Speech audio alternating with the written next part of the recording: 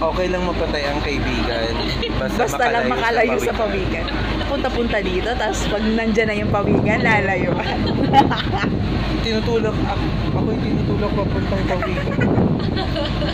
Pag hanap-hanap pawikan, hanap-hanap pag nandyan na, layo.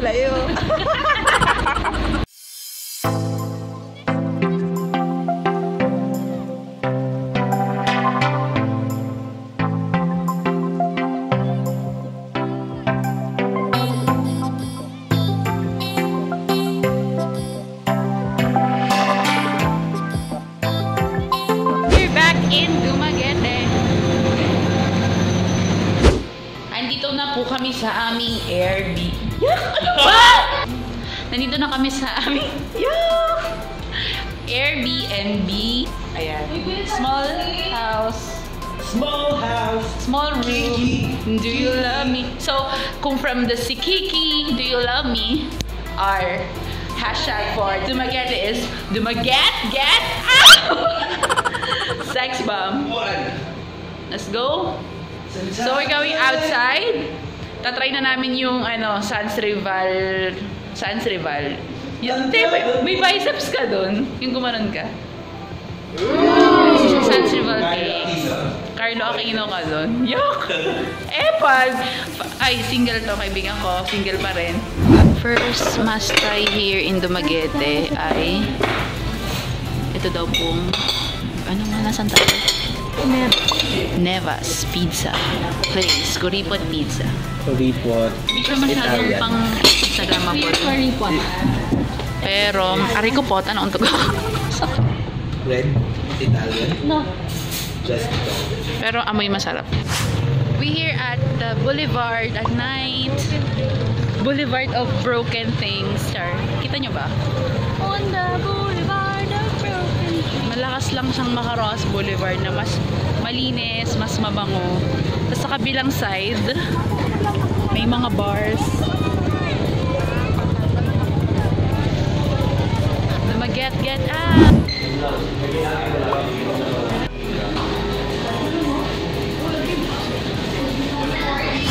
Mga ka-Jazzters. Third day here in Dumaguete. Lagi na lang may pa-background. Di na makapagsalita ng diretso. Lagi na lang may nangungupal sa likod. Ganyan sila. We're off to Apo Island. Apo Hiking Society. We're riding the boat going to Apo Island.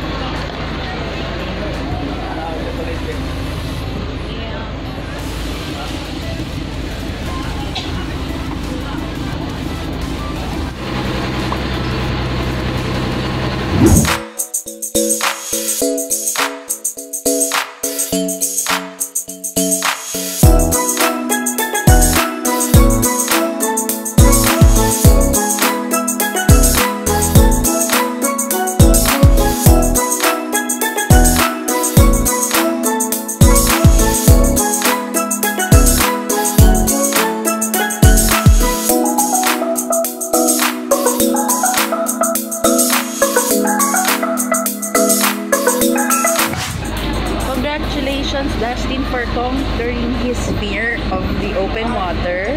Clap, clap. And fear of pawikan. Arlene for the fear of pawikan. Fear of pawikan. Okay lang mapatay ang kaibigan. Basta lang makalayo sa pawikan. Ang napunta-punta dito, tapos pag nandyan na yung pawikan, lalayo. Ako'y tinutulak papuntang pawikan. Pag hanap-hanap pawikan, hanap-hanap pag nandyan na, layo. Ganda ng mga pawikan. Let's continue to save the... may pa-message. How many pawikan did we? I can't even count. And how many times si Arlene ay nanipa? Nanipa. Ay, nagamit pala dito ang aking free diving skills mo. Medyo bumida. Diving skills. Melba, kung nandito ka, di sana langoy-langoy ka din. Yan kasi. Joke. Buglasan 2018.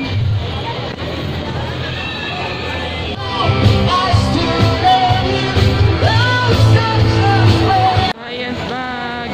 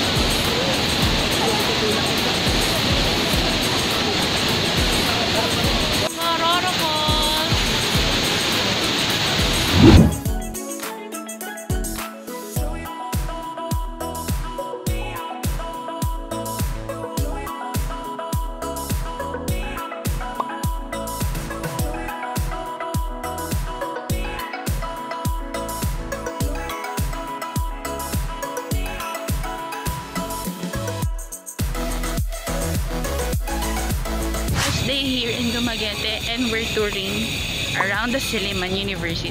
Wow! Englisher, init. Dapat magmamanuduyod, manuhuyod. Sandbar kami, pero tinamad at saka wala na kaming pera. Para naman there's something to look forward. And there's something, ang hirap mag-English. Basta yung meron ka pang babalikan, diba? Si Tito Silliman ang nag-find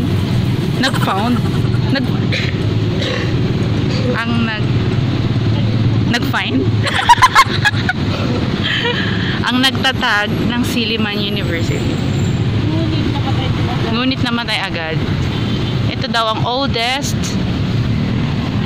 American structure in Asia. Wow, meron akong coach. And, patrivia lang po, some of the materials used were salvaged from an old theater in New York. Oh.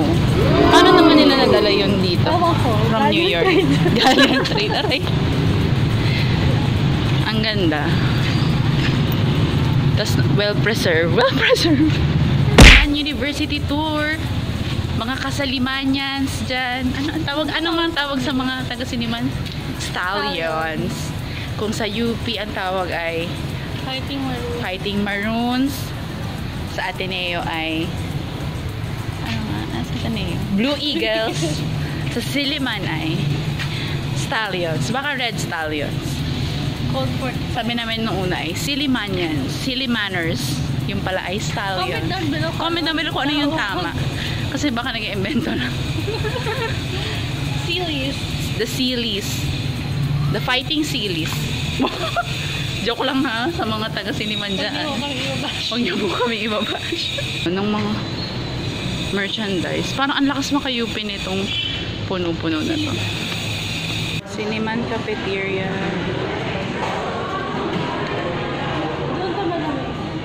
So, it's our last day na. Wow, Englisher. Huling araw na po namin dito sa Dumaguete at kumakain kami sa medyo nakakaangat-angat, nakakayaman-yaman. Hindi halata. Basta nakakaangat-angat yan. Sans Rival Bistro. Kami nakabili na rin ng mga pasalubong. Matitikman na po ang sarap na sikat na Silliman. Nahiya ako. So, dyan na nga po nagtatapos ang ating Dumaguete and si Kiki Do You Love Me na hindi na ako pinapansin ni Arlene Amat. See you sa next travel. Hindi masaya. Hindi po masaya masyado yung trip. Charot lang. Masaya naman. Nog-nogan, oh.